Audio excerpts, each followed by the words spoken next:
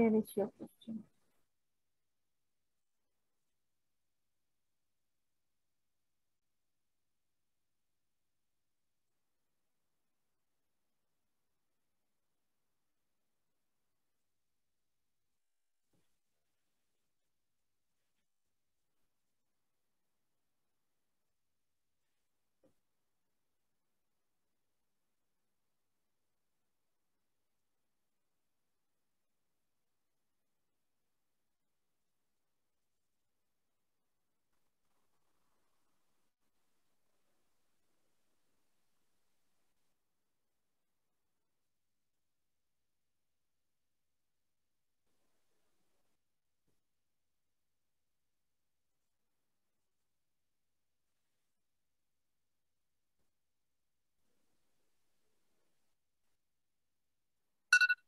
Right. So if you have read and understood, considering the critical care scenario, kindly tell me, how would you manage this patient?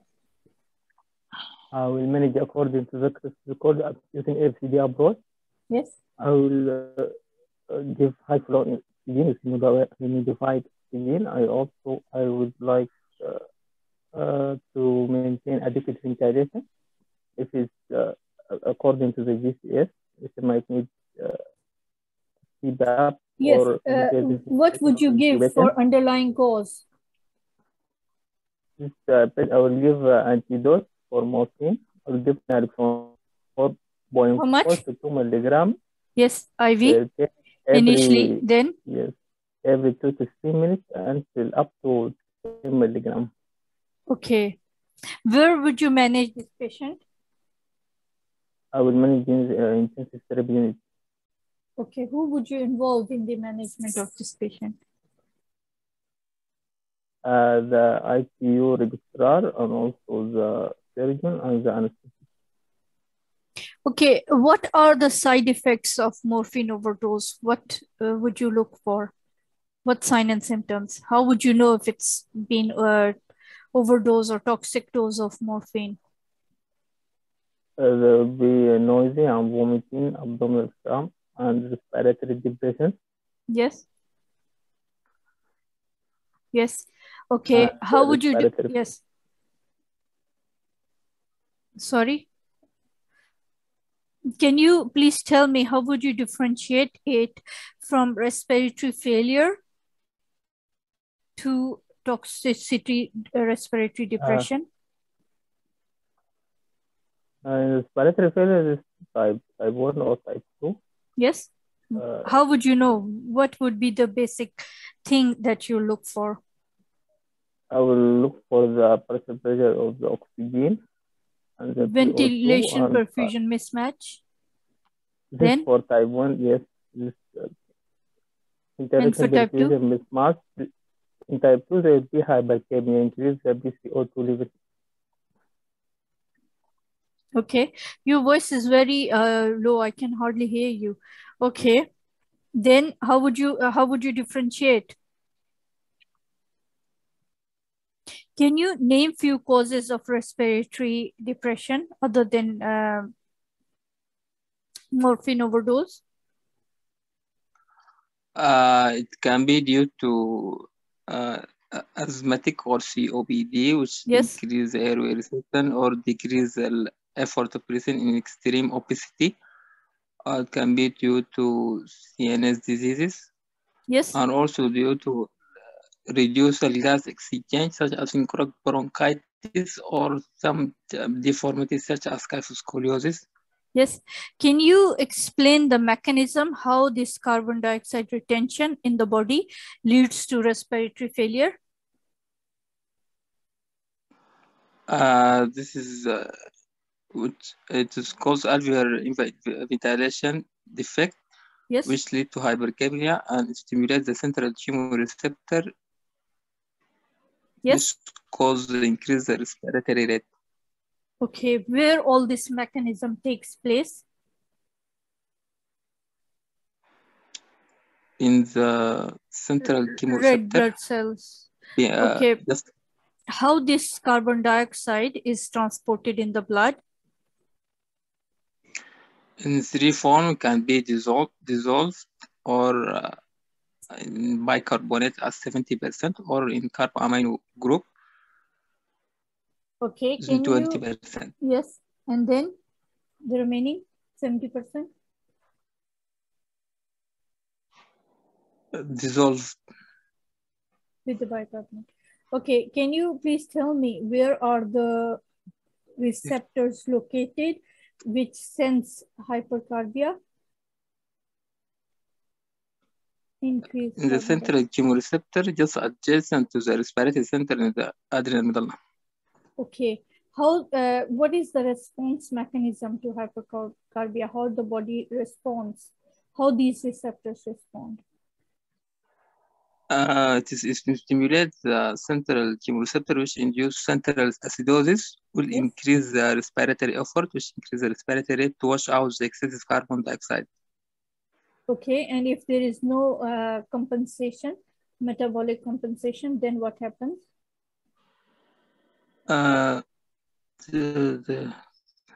Kidney takes how long? Increase, yes.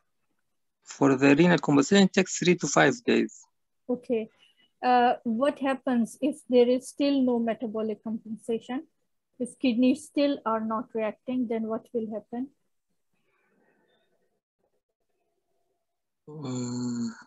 How the patient presents with, yes. Respiratory acidosis. Sorry. How the patient, when kidneys have stopped, they are not working, they are not compensating, and patient has presented with respiratory acidosis, what will happen then? Or metabolic acidosis? Can you explain the mechanism? It's uncompensated respiratory acidosis. Yes, what will happen then? Kidneys have failed to work. What would happen now? Kidneys are not excreting hydrogen in excess. What's happening then?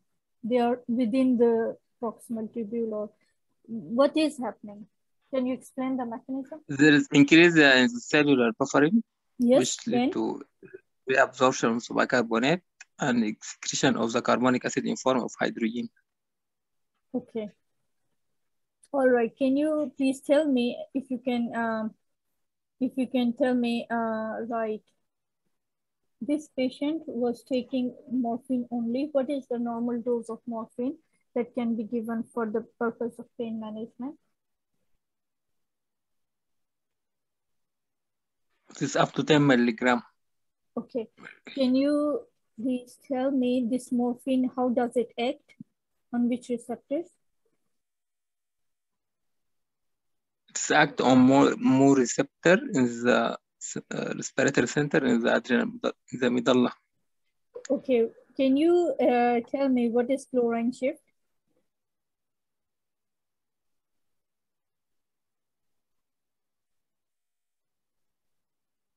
What is what? Chlorine shift. Okay. Can you tell me how this pain that patient is perceiving, this pathway acts?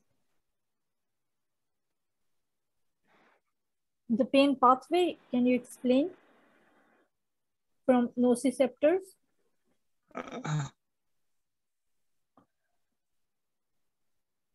I don't know. Okay, we'll come back to that later.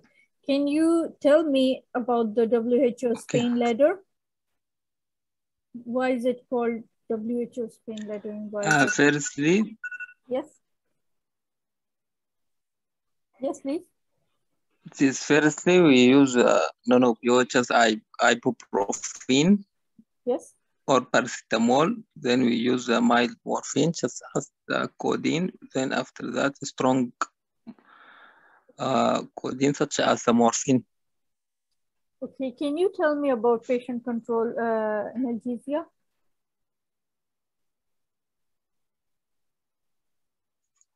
PCA? Patient control, yeah. I don't know.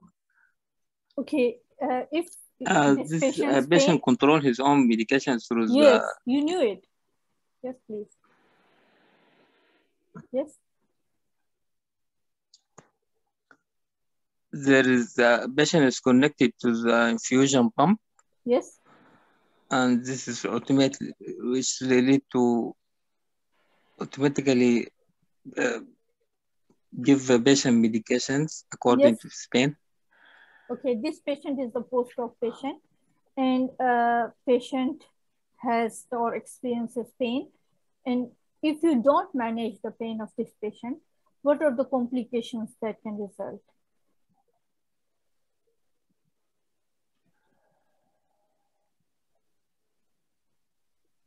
How would it affect cardiovascular system? Patient will be tachypneic. Yes, yes, and? There will be tachycardia and decrease the cardiac output. Yes. And how would it affect GIT, respiratory system, metabolic system? All right, you'll go through it. We'll do that. Thank you.